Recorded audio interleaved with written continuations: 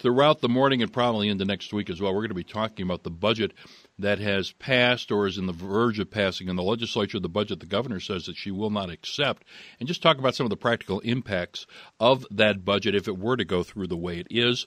It's one thing to talk about total numbers of dollars, but it's much more relevant, I think, to talk about what the budget does and what it won't do, depending on what the level of the budget is.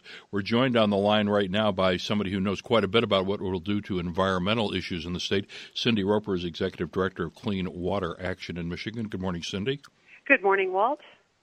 As it stands right now, with the budget as it was passed, the general government budget, and especially for the Department of Environmental Quality, what does this budget change in Michigan in terms of our environmental protections? How will the average person notice the changes?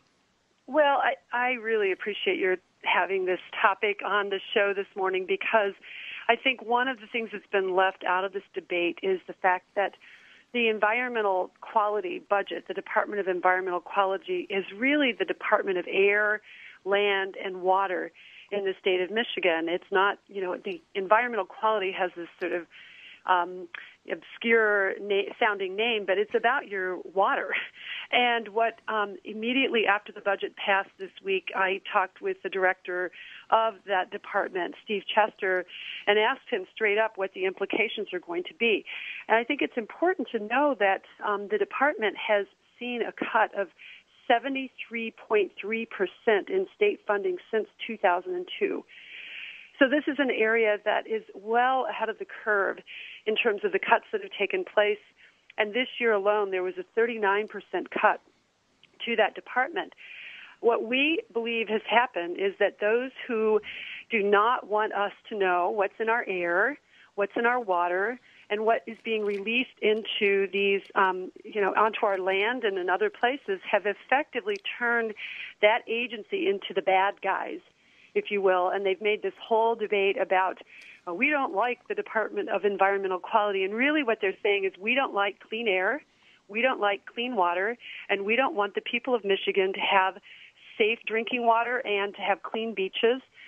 There's a whole list of implications that go along with it. On the top of the cuts, though, the director made it clear that there will be less monitoring of the pollutants going into our environment, into our, drinking water, into our beaches.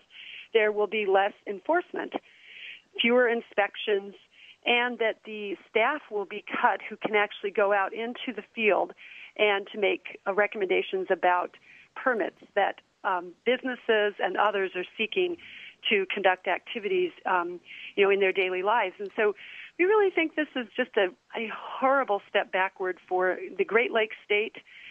And we've also come out and said that if this moves forward, we're calling on the governor to veto that budget. And if it moves forward, that the state should pull their Pure Michigan ads, which have been award-winning ads, but that are selling something that we no longer believe is of the quality that it should be in order to guarantee that the public and tourists and others are getting the benefit of a clean and safe environment.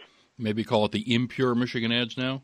Well, maybe we should. And, we hate to do that because we don't want to do a thing to harm our tourism economy, but we think it's important for people to know that we have no idea now what is going on in terms of the monitoring of pollution and of the enforcement that, the department has already said we can't do what we are being told to do by law. From an economic development standpoint, it seems to me if you cut the staffing in the department responsible for doing all the permitting for water and air, all it's going to do is slow down the permitting process so that economic development is stalled.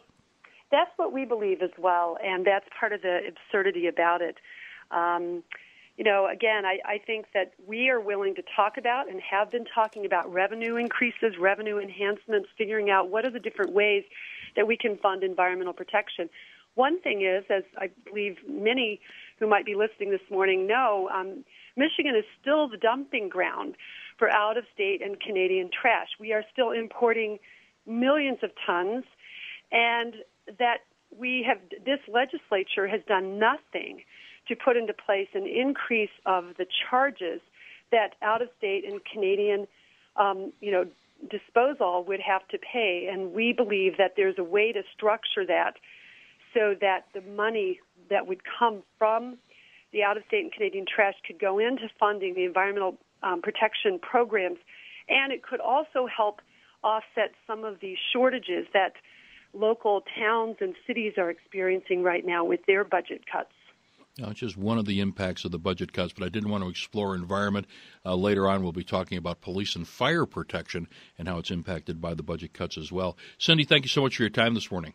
Thank you, Walt. Cyndi Roper from Clean Water Action in Michigan, just one of the groups concerned about the budget cuts that have been enacted by the Senate, and they're trying to push through, and the House for that matter. It's on the governor's desk right now, although she's likely to veto the bill.